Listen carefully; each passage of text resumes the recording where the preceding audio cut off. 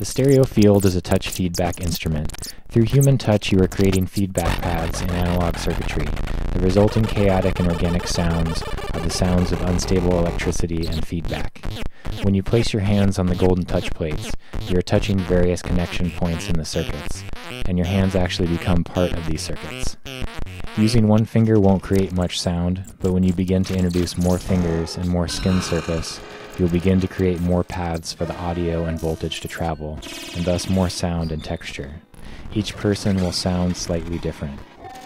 It can even be triggered by breathing onto the surface because of moisture in our breath. As the moisture evaporates from the surface, the feedback will fade away. The design of the stereo field is open, allowing for the performer to create sound as well as process external audio through skin and feedback. External audio such as drum machines, synthesizers, and voice will interact with the feedback, causing large feedback changes that happen in time with the audio.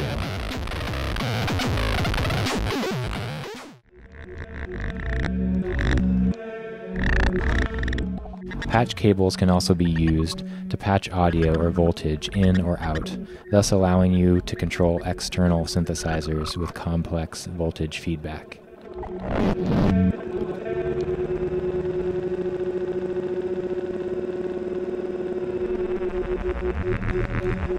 I created this instrument for several reasons.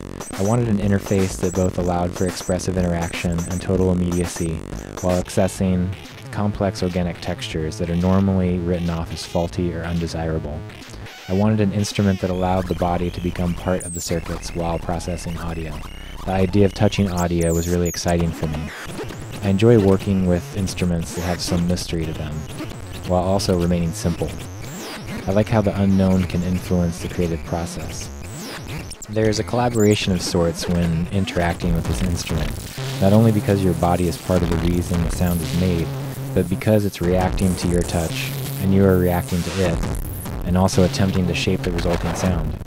This instrument has been used for live performance, film scores, theater, video game soundtracks, and by producers, guitarists, and sound designers. Also, because of its touch interface and explorative nature, it's been used for sound therapy for children and people with special needs.